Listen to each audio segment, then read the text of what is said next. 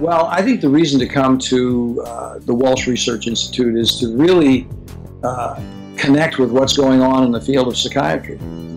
I almost want to implore people to get this kind of training because of the amazing results that I've gotten and the changes in my patients' lives that I've seen because of what seems to be a very simple intervention, which is nutritional therapy. I think if you're a family physician, an internist, a psychiatrist, anybody that's seen a primary care population and treating depression, anxiety, ADHD, any of these conditions that nutrient therapy can work for, I would highly recommend taking the course. It will certainly open your eyes to a lot of different avenues as opposed to just medication and lifestyle. I think those things are certainly important, but I think given the options and, like I said, the success that Dr. Walsh has had over the last 30 years, I think that's it's such a great option for patients, and patients are looking for these options as well. I was very impressed by the detail of his research. I think that's what drew me in the most to his work, was the amount and depth of research that he had done, and how supportive his research was for the type of work he was doing. That was very impressive to me. If a person's going to move forward with their practice and actually think about evolving their care of their fellow human beings, which is why we all got into medicine in the first place, and we want to evolve it in the most efficacious way so we can do it without high-cost items. You don't have to do $3,700 brain scans to get this done.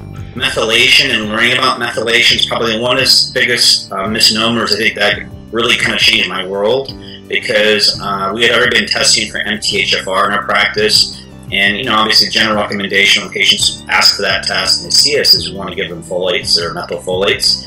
And I think the big game changer for me was actually looking at genetic testing versus functional testing of the methylation cycle, and actually then treating the functional aspect as opposed to just looking at the genetic SNP. This work fills in those gaps. It actually provides us with some very rational, well-researched explanations of biochemistry related to nutrient alterations that fits with what we've known for a long time on the Western conventional medical side, but we just didn't have that connecting piece. And to me, it's crucial, if you want to help people get well, that you become aware of this vantage point. And to me, this is the next necessary step for psychiatry. I realized that, if I were just to dedicate myself to practicing the Walsh protocol and helping folks reduce their dependency on medications and improve their lives, then it'd be a very fulfilling career. And so that's where I am. I've literally sort of refocused my practice to doing this 100% of the time. I've had pediatricians say to me, you're using, this is a subtherapeutic dose of Ritalin. This can't possibly be doing anything for this person. But what I think is happening is that they're actually getting benefit from the nutrient therapy to the point where they don't need as much medication support. So the medication is starting to work better, and they don't need as much. So the side effect profiles go way down. When you're in the workshop itself and you see what happens with the patients, well, I think that's a very unique, remarkable piece of the workshop that you just don't see anywhere else. So that opportunity to look at the patients, look at treatment plans together, compile that together has been integral. I will still go back. I save the treatment plans that we've done as a group, and I will still sometimes go back and refer to those. If I have a patient that I'm trying to work with, or I have a question about, what am I doing here, I will go back and look at my notes and look at those treatment plans that we did together.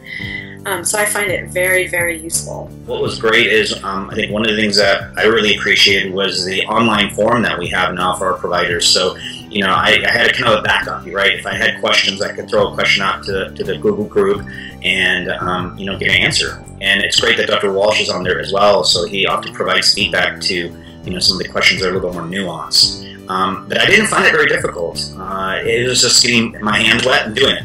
Well, this is another outstanding and most unusual follow-up that just doesn't occur in other training sessions. I mean, most of the situations you go to, training sessions, you go off to Timbuktu, you sit for a while, and you go home and do what you can do. And what happens is the Gould group has just been great.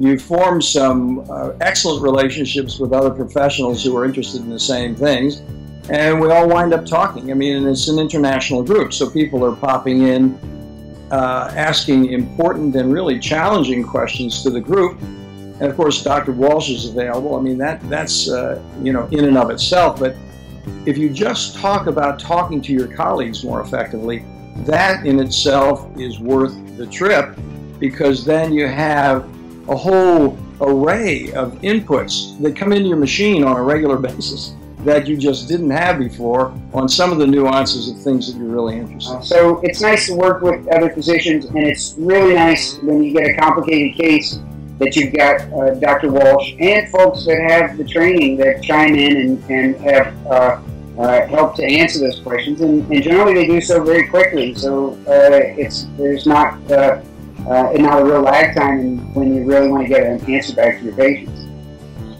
Dr. Walsh has made himself personally available to me on a couple of cases.